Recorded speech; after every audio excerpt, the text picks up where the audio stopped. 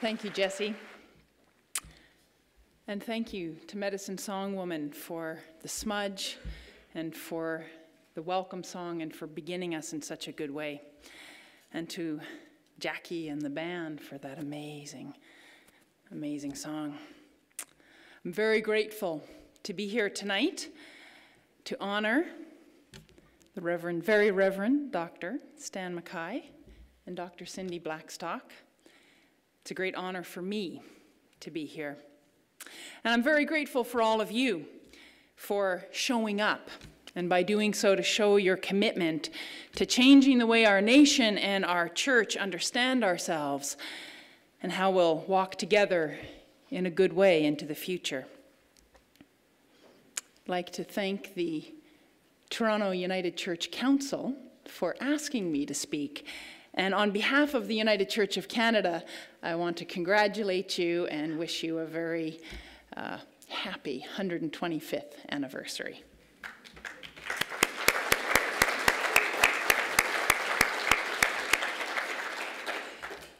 As you've heard, my name is Jordan Cantwell, and I live in Treaty 6 territory in Saskatoon. I've been asked to speak to the Doctrine of Discovery, what it is, and what it means to repudiate it, as our church and many churches have done. So very briefly, the Doctrine of Discovery is a legal framework that is based, as you heard, on centuries-old papal bulls, a number of different papal bulls that came out right around the time that Europeans were deciding they'd like to take over the world. And the sum total of those papal bulls and their implications that came together to form the Doctrine of Discovery essentially says that if European Christians arrive in a land and there are no other European Christians already there, then that land is essentially fair for the taking, that it's unoccupied, that whoever does live there doesn't count. They're not real people. They can be converted, they can be enslaved, or they can be eradicated. Those are the options for those folks. But the land itself belongs to the first European Christians who arrive. It belongs to their monarch. That's the Doctrine of Discovery. Now, that is the doctrine, that's the legal framework on which our nation of Canada was founded. That's what allows Canada to be here as Canada. And that legal framework continues to operate today. The Doctrine of Discovery is still at the root of many of our laws, and you'll see it in practice all the time whenever resources are discovered under the ground where some Indigenous people are living. Well, those people can just then be moved so that Canada can get at those resources. You also see the Doctrine of Discovery at work when Canada decides who's an Indigenous person and who isn't.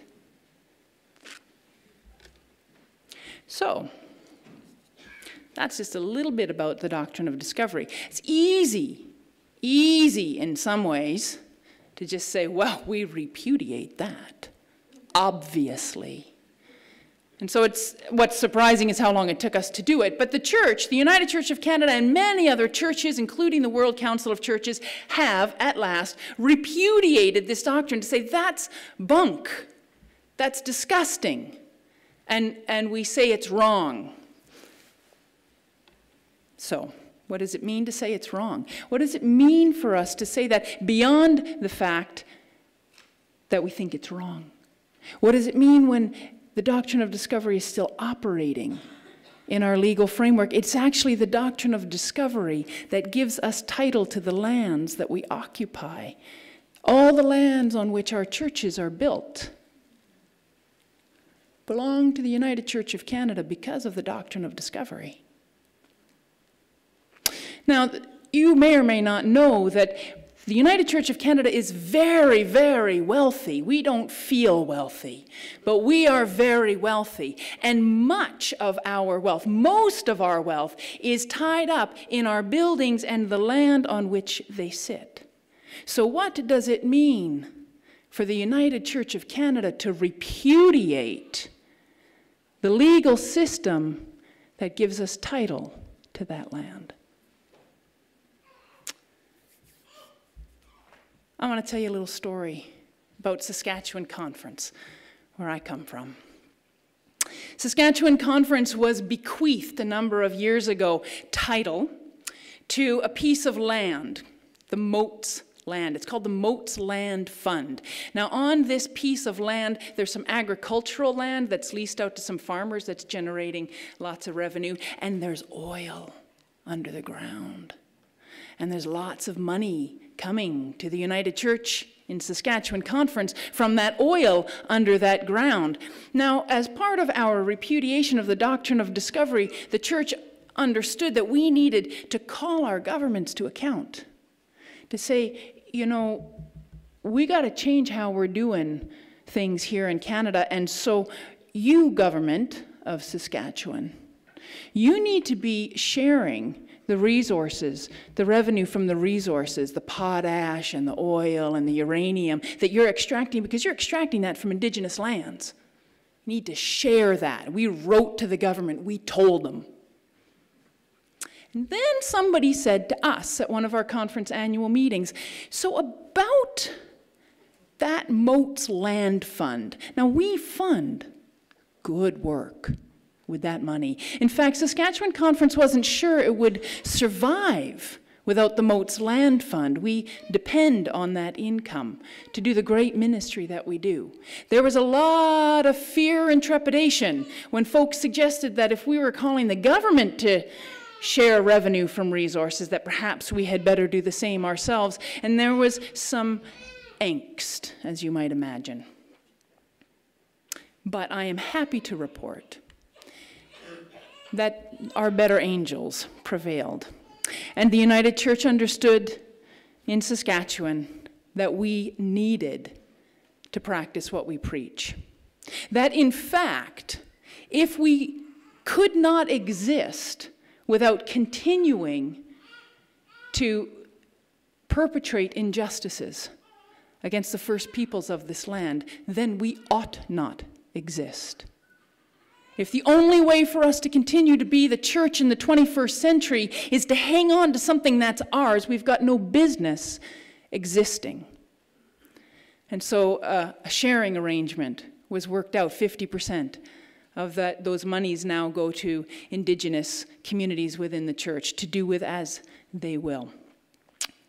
Saskatchewan Conference is still around, at least till the remits pass. We didn't disappear. So I wonder then what it means for the rest of the church, for all of us, as we think about the resources at our disposal and what we will do with them, to repudiate the doctrine of discovery, to actually say we don't believe in and we don't credit the title that has been given to us to the land on which our churches are built. That in fact we understand that to be for the good of all, belonging to be shared with, particularly the peoples who were here before us. If we can't survive as a church without that money, then we shouldn't survive. But if we truly believe that God desires right relationship, if we truly believe that God longs for us to in fact have a more just country, to refound this nation on principles of sharing and honesty and truth and justice, then we have nothing to fear. We have nothing to fear by doing the right thing. So that, I think, is what it means to repudiate the doctrine of discovery, to proceed without fear, to say that we will not be tied to money, we will be tied to our neighbors. We will be tied to our relatives. Thank you.